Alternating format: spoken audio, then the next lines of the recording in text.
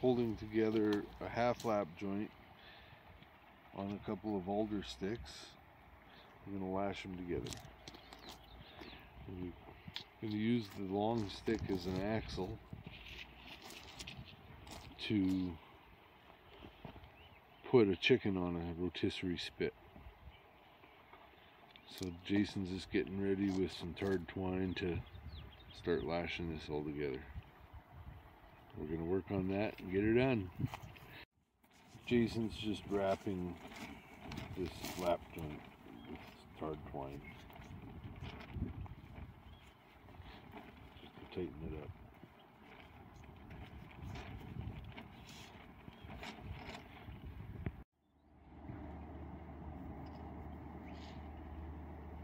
Well, Jason wrapped some thicker rope on there to stiffen that up. And it's one long pole now. Very long. Way longer than we need, I think. But we'll go set it up on the creek. That's perfect.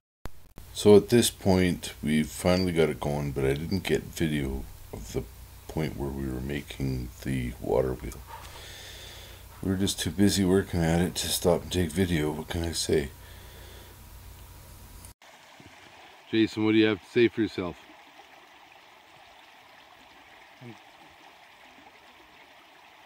I don't know yet. I didn't believe it could happen.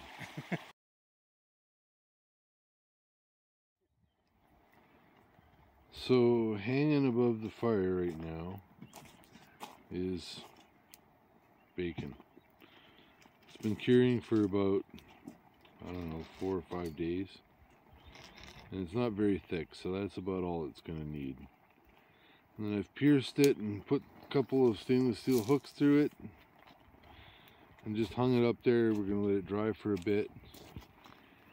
And then we're going to create a tent using these giant skunk cabbage leaves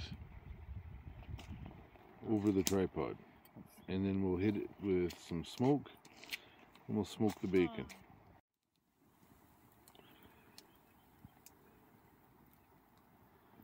So a pan of applewood chips is smoking.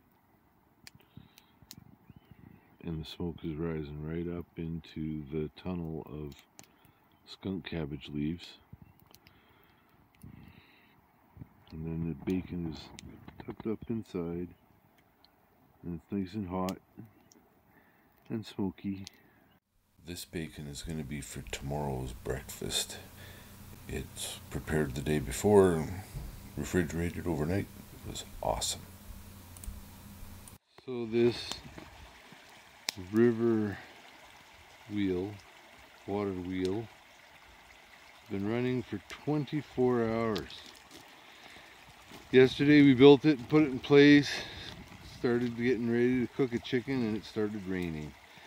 So we put it off, and today we were able to do our chicken. So you can see the chicken on the rotisserie. Nothing fancy, just a bird.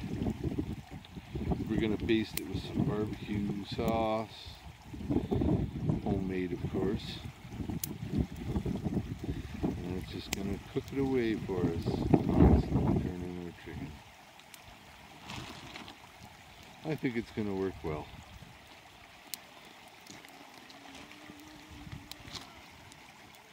Thanks for watching.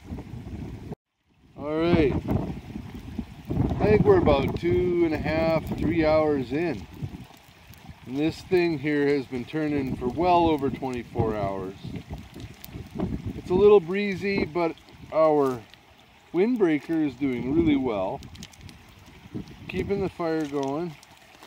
The chicken, we just tested the temperature. It was at 126 or so, maybe 130. Super juicy inside. But look at that, it's just beautiful. Probably another hour to go yet. And we just had visitors, and Jason is so proud of that. So now you can't, if you think this is fake, you just ask those guys and they'll tell you it's not fake. Yeah, we got visitors over there fishing. This isn't CGI. And it's hot down there, that chicken will tell you. Alright.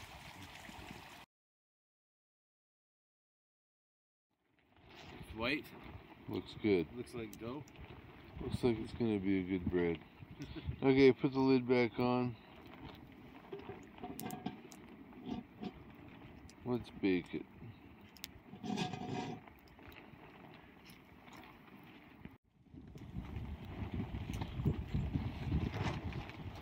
Got the coals on the lid, and there's 8 or 9 underneath. Should get good and hot quickly. Okay, you'll have to forgive the shadows, but the charcoals are pretty much gone, and the bread's out of the oven. That's a 12-inch frying pan, I believe, so nice size bread. Looks great. We're going to be eating good tonight. What a meal. The bread tastes great. It's got a really crispy bottom, but it's nice and chewy and crusty on the outside. I, of course, had it with some butter. Here's my empty plate. We finished dinner. It was awesome.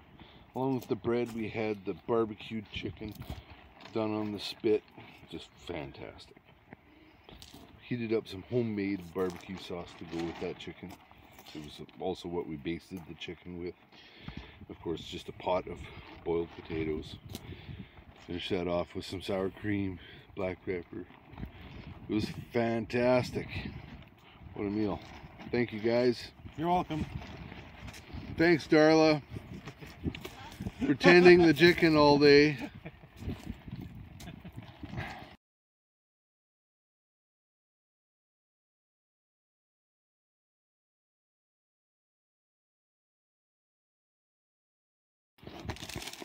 Was it so delicious?